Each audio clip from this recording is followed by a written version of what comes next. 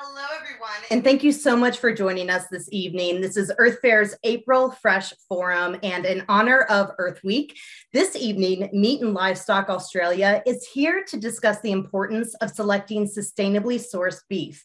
Now, Earth Day may be celebrated only on April 22nd each and every year, but at Earth Fair, every day is treated like it's Earth Day. Now, Meat and Livestock Australia will discuss the importance of sustainable agriculture for the environment, as well as the health benefits of eating grass-fed beef. Now, Aussie grass-fed beef has an environmental advantage due to the extensive native pastures and climate in Australia. Farming practices in Australia actually minimize the impact on the planet while providing Earth Fare with beef that adheres to its strict food philosophy, which prohibits the use of added hormones and antibiotics in all of our products. Now, our featured speaker this evening is Doug McNicholl. Doug is the regional manager for North America at Meat and Livestock Australia, overseeing the company's marketing program to support the role of beef, lamb, and goat meat in a sustainable diet in the US, Canada, and Mexico. Now, recent former positions include sustainability innovation management roles at Meat and Livestock Australia, as well as the Australian Meat Processor Corporation, as well as various energy services and renewable energy product development roles in the UK. Now, Doug is a partner in his family beef production business in Queensland, Australia. Now, we do have some great information this evening, but as a reminder, all of our attendees have been placed on mute. We have an extremely large crowd. However, we do have a live Q&A with our expert panel that will come after the presentation. So make sure to direct all of your questions down to that Q&A box located at the bottom of your screen. So ladies and gentlemen, without further ado, please join me in welcoming Doug McNicholl. Doug? Thanks, Laurie, and hello, everyone. It's fantastic to be with you this evening. Thanks to Earth Fair for the opportunity to discuss the importance of selecting sustainably sourced beef, in this case, grass-fed beef from Australia. And yes, as Laurie mentioned, this event precedes Earth Day this year, and this year's theme is Invest in Our Planet. So I'd like to showcase how Aussie beef producers are investing in the health of the planet. And look, in addition to planetary health, the Australian beef industry's sustainable development approach also considers the health and well-being of you, the consumer, but also the people who work in our fabulous industry, as well as animal health and well-being, but also the economic development of the industry and the regional and rural economies they are so integral to. A little bit on who we are first. So Meat and Livestock Australia is a non-for-profit research, development and marketing organisation, and we service Australian cattle, sheep meat and goat meat producers. Our purpose is to promote the sustainable development of Australia's red meat industry, and we also offer a global red meat category brand so that consumers around the world know that when products use the Aussie beef brand, Aussie sheep, Aussie lamb or Aussie goat brand, they know it's sourced from Australia. And often our export partners like Sandy from Southern Range Meats also utilise their own private label brands alongside the Aussie beef brand when representing product in the market. Firstly, a little fun facts between Australia and the USA. There's a lot more Americans than there are Australians, so around 13 Americans for every Aussie out there. However, Australia's landmass is comparable to the size of the continental American landmass, and ideally suited to grazing livestock over other forms of land use. There are more cattle than people in Australia, and that's why Aussie's a big beef exporter, exporting to over 100 countries around the world. And we've been sending grass-fed beef to the USA for around 50 years. There's three parts to my time with you this evening. The first is just showcasing how Australia is investing in the planet, a little bit on the health benefits of eating grass-fed beef. However, full disclosure, I'm not a nutritionist, so I'll do my best to relay those points and then leave you with some thoughts on why purchase grass-fed beef from Australia. One of our prime investments is showcasing our investment in the planet is the Carbon Neutral 2030 initiative. In 2013, the Australian red meat industry launched the Carbon Neutral 2030 initiative, or we call it the CN30 initiative, to achieve net zero greenhouse gas emissions by 2030. The initiative is launched on the back of some pioneering research undertaken by Australia's leading science agency, the CSIRO, which revealed that the industry could achieve net zero emissions by 2030. And that's what carbon neutral means. It means that by 2030, Australian beef, lamb and goat production will make no net release of greenhouse gas emissions into the atmosphere. And the industry aims to achieve this by reducing methane, carbon dioxide and nitrous oxide emissions from production and processing, and increasing carbon storage in soils and vegetation in its vast grazing land. Now, this is the only non-scientist in the room. This is the only slightly heavy slide. So I'll take a little while to work through it with you so you can all stick with me. Methane, as depicted as CH4 in this red circle on the slide, is burped out by cattle as they transform the carbon that's in grass and other plants that humans can't eat into meat, milk, and a myriad of other useful products for us. The methane burped into the atmosphere lasts around 12 years until it's broken down by sunlight energy, and the carbon and hydrogen atoms form into water and carbon dioxide, which is then used by plants to grow. And the cycle continues, as it has done for as long as ruminant animals have walked the earth. It's important to note that methane from cattle does not contribute to additional atomic matter in the atmosphere. Now, that's unlike greenhouse gases released from the combustion of fossil fuels for energy production. Oil, gas, and coal are mined from the depth of the earth, and they're burnt to produce varying forms of energy, and new carbon dioxide plus other gases are released into the atmosphere as a byproduct of the combustion process. Now, this is a fundamental difference between cattle and coal, plus oil and gas, in the carbon cycle. However, since methane is a greenhouse gas that contributes to global temperature rise, the Australian red meat industry is innovating to limit the amount of methane produced by cattle whilst producing high-quality beef profitably. The industry is also employing land management and grazing practices that promote carbon storage and storage in soils as well as in woody vegetation above the ground. This has led to a greater emphasis on working in partnership with the planet's natural carbon cycle to improve carbon use efficiency in the livestock grazing system. That is, the efficiency with which carbon in plants can be converted into meat, milk, or other products for human consumption or use at a price that consumers are willing to pay. More production for the same or fewer emissions to feed a growing population in a changing climate. That's the challenge that Aussie producers are facing, and they're up for it. The Australian red meat industry's Carbon Neutral 2030 roadmap is the culmination of 20 years of research and development into productivity-led reductions in net emissions from red meat production in Australia. The roadmap includes 4 key work areas that you can see from left to right on the screen here. The first is industry leadership, and that means investing in leadership capacity and enhancing competency amongst industry stakeholders to manage the transition from where we are today into a carbon neutral future.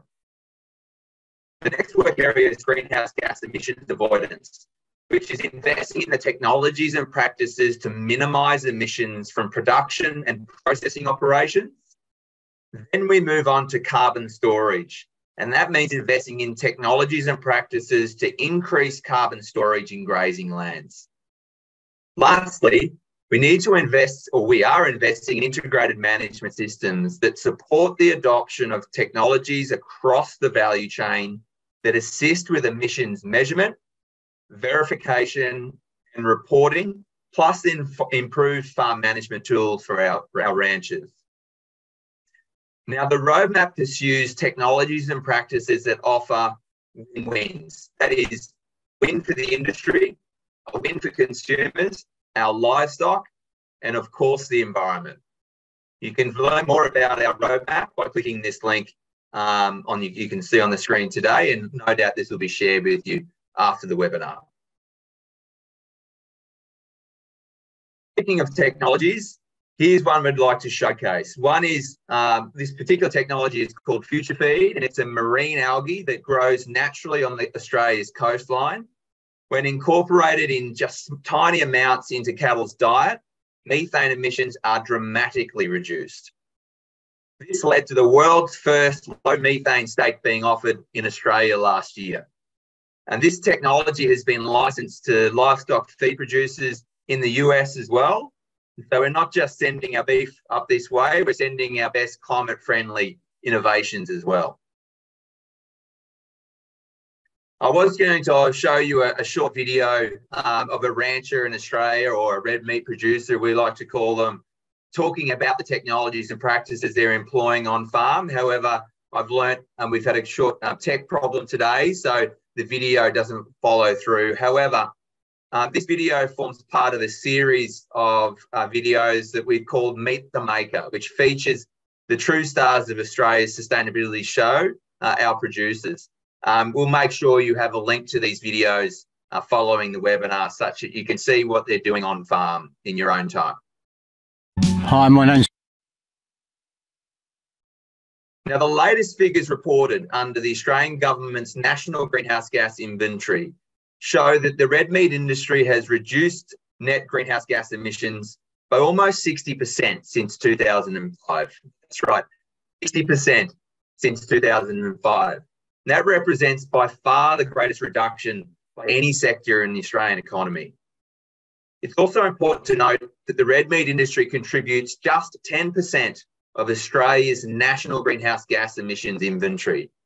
90% of emissions come from outside of the industry, mostly from transportation and electricity generation sectors. The Australian red meat industry is taking climate action whilst continuing to be productive and profitable. And we reckon that makes our industry an attractive supplier of grass-fed beef for people like yourselves. Next, I'm going to touch on some of the health benefits of eating beef, in particular grass-fed beef. However, please note, I'm not a nutritionist, medical practitioner, or even a wellness guru. I'm a rancher with a science background, so I'll do my best to explain health and nutrition to you. Our insights are that grass-fed beef is most appealing to people who are looking for healthy food for their families, like this little girl here you can see in the infographic, or to fuel their fitness and well-being lifestyle. However, health benefits of grass-fed beef really can be enjoyed by all. Now, according to the International Food Information Council, healthy means fresh, low in sugar, good source of protein, and natural to US consumers. The good news is that grass-fed beef from Australia at Earth Fair certainly ticks all of these boxes. Now, all beef is a source of protein for building and maintaining muscle, zinc for fertility and immune function, selenium for heart, muscle and digestive function, brain development and bone maintenance, iron for energy, brain and physical growth, and certainly more that is available in white meats like chicken, vitamin B12 for a healthy nervous system, conjugated linoleic acids for reduced fat deposits and improved immune function, and the list goes on. There's more than a dozen essential vitamins and minerals in beef that's naturally occurring, that's important for health and well-being. However, generally, grass-fed beef has less total fat and therefore less calories than grain-fed beef. That is a key point of difference between grass and grain-fed beef. And the nutritional content of that fat in grass-fed is also different. For example, grass-fed beef is higher in omega-3 fatty acids. It's also packed with useful B vitamins, vitamin A, has higher iron levels and antioxidant levels for heart health, disease prevention, building and maintaining muscle, improving performance during exercise, and preventing anemia, particularly with higher levels of iron. And lastly, so why buy grass-fed beef from Australia? Well, Australian grass-fed beef is premium, consistent, naturally nutritious, and sustainable. It's the best beef choice for the mindful consumer. Our unique and world-leading eating quality grading system, which pairs with recommended cook methods for all primal cuts, ensures that Aussie grass-fed beef is the most tender, juicy and tasty, and even more consistent than our alternatives. As Laurie mentioned at the beginning, Australia's vast grazing lands mean that cattle spend their entire lives on pasture year-round in the natural environment. And beef producers are committed to investing in the planet with world-leading initiatives like the CN30 initiative, simply because they understand environmental stewardship is integral to the ability to produce food, to be the trusted source of the highest quality protein around the world. If you'd like to learn more about the sustainability credentials of Australian red meat, please scan this QR code. As you can see on your screen, you can grab your phones and do your thing now. And if you'd like to connect with us on socials, you can find us using the Aussie Beef and Lamb handle here on Instagram, Facebook, Pinterest, YouTube, or TikTok. And finally, if you're after some healthy recipes featuring Aussie grass-fed beef, you can scan this QR code or download a free recipe ebook. And with that, back to you, Laurie. All right, Doug, thank you so much for that information. That has been extremely insightful. And, you know, Earthfare wants to make sure that everyone has an opportunity to try 100% grass-fed, grass-finished beef. So this Saturday on Earth Day, April 22nd, Earthfare will be giving away 1 free pound of grass-fed ground beef with any $20 purchase. Now, we're going to email you that coupon for this free giveaway, so make sure that you're on the Earthfare email list. And that coupon will be emailed Saturday morning, usually around 7:30 in the morning, and all of our stores open at 8 a.m. So when you go to the fresh meat case to purchase your 1 free pound of grass-fed beef, you will be given this card that you see here on the screen, and you can actually download an entire grass-fed recipe ebook for free, so we'll have that for everybody. Now, before we dive into the live Q&A with our expert panel, I'd like to introduce you all to Sandy Mason. He is the general manager of Serious Foods, who are the import partner of the Australian Meat Group in the United States. Now, the Australian Meat Group are behind the Southern Ranges grass-fed beef program that supplies about 80% of all of the grass-fed beef that you find here at Earthfare. Now, Sandy grew up on a cattle and sheep farm in Victoria, Australia. He's also spent time working in Argentina in cattle operations before moving to the United States to work in the beef side of the industry. So Sandy will give you a quick overview of the Southern Ranges program and will be able to help assist in answering any questions that you might have. So Sandy, thank you so much for being here. Thanks for the introduction, Laurie. So Southern Ranges is the brand that we've been supplying into Earthfare for the last 3 years, and hoping that a lot of you on the call have enjoyed over the past 3 years. So some quick highlights of the attributes of the Southern Ranges program that we're currently doing with Earthfare. So it's a 100% grass-fed beef program. It's all antibiotic free, no added hormones, so no added growth hormones. It's a free range program, and all of the cattle are sourced from the southeast of Australia, which means they graze in a temperate climate, which has a sort of moderate to decent rainfall year round, and allows for 52-week a year grass growth, which then enables 52-week-a-year cattle production and turn off to supply to the US, which helps negate, some of the seasonal things that occur up here with your livestock production in the US, i.e. Freezing conditions in much of the north of the country. Thanks, Laurie. Wonderful. Well, again, thank you so much for being here. We will transition over into the live Q&A now. We have a ton of questions, so I will pass it over to the Earth Fair moderator and we'll dive right in. Thanks so much, Laurie. Thanks, Doug and Sandy. I am going to pass off the first question to the two of you, and it's a question we've gotten a few different ways and shapes and forms, but can you please give us a little bit more information on Aussie Beef's policy on use of the mRNA vaccine in your beef cattle?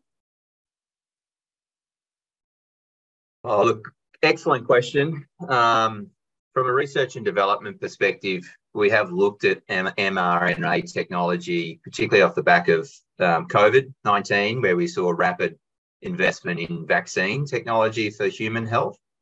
So as an industry, we have looked at it as a pathway to overcome particular animal disease incursions in Australia. I couldn't speak to the use of it or potential future use in Earth Fair product, but I don't think it's an issue there. I mean, we see mRNA when used responsibly as a way of promoting animal health and well-being. I'm not sure if that helps answer the question, but Sandy, if you have anything to build on that. No, all I can say is right now, not currently being utilised. I believe there was potential where they were investigating the use of it with foot and mouth and lumpy skin, etc., but that hasn't reached the shores of Australia. So we are also looking at it. There is some anecdotal evidence to suggest that it could be a pathway for vaccinating livestock to reduce methane emissions as well through the respiratory system. So that's something that we're investigating with relevant research organisations. But I would expect that an mRNA vaccine of any sort is a few years away yet. It takes a little while for any vaccine or any pharmaceutical product to make its way into human or animal treatment. Wonderful. Thank you. Next question is, how is the meat shipped over and how do you keep it fresh? I'll take this one, Doug. Good one. So the meat comes over in refrigerated shipping containers on the ocean, so via sea freight. It's roughly, call it a 32 to 35 day voyage. During the voyage, those containers are plugged in. They've all got refrigeration units and kept around that sort of 30, 32 degree mark. And that cold chain's maintained all the way through to it gets to the stores at Earth Fair. Thank you. Next question is, why not buy grass-fed beef from local ranchers? Isn't shopping local more sustainable than importing from Australia? Great question. Very topical given today's discussion. So happy to have first go at that and see if Sandy would have anything to build. But look, the first question to answer is why we're here in the first place. And, due to seasonal variability and the fact that most beef produced in the US is finished through a feed yard, it's very difficult, if not impossible, to source grass-fed beef reliably and at scale from local producers. So that's point one. And the grass-fed beef category continues to grow year on year in the US, despite not a lot of domestic production. And it's also important to note that the environmental impact of the transportation of the product from Australia into the US isn't as big of a deal as some might think. So transport accounts for less than 5% of greenhouse gas emissions, water use and energy use. Shipping is a very efficient way of moving product around the world. And we look at, it's a very small part of the life cycle footprint of the product. So there's some initial thoughts. I'm not sure, Sandy, if you'd like to add anything else. No, I think you nailed it, Doug. Perfect. Okay, another question. Is your beef or meat grass finished or grain finished? I'll take this one. So it's all 100% grass fed and grass finished. So it's the cattle are on pasture from the moment they're weaned from their mothers all the way through to harvest. So 100% grass fed throughout the life. Okay, and can you explain if there's any antibiotics in the Aussie beef production? In this program that we're talking about, the Southern Ranges program that we supply into Earth Fare, there are not. It is an antibiotic-free program, and there are not antibiotics permitted to go into this program. Wonderful. Well, thank you. I am going to direct our last question to Lori.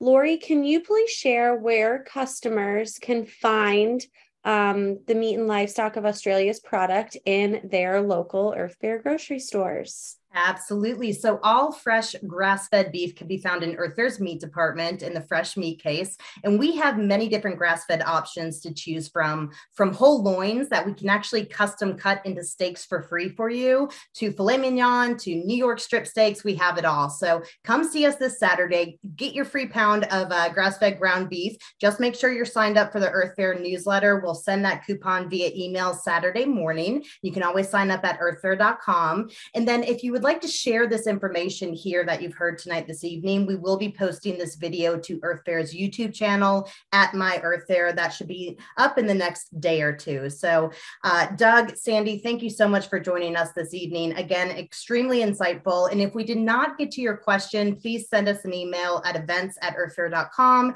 and we'll try to answer as many as we possibly can. So again, thank you for your time. Very great webinar. And I look forward to seeing everyone this weekend at Earth Fare. I hope everyone has a safe, happy, and healthy Earth Week. Thanks, guys. Thanks, Laurie. Bye. Bye-bye.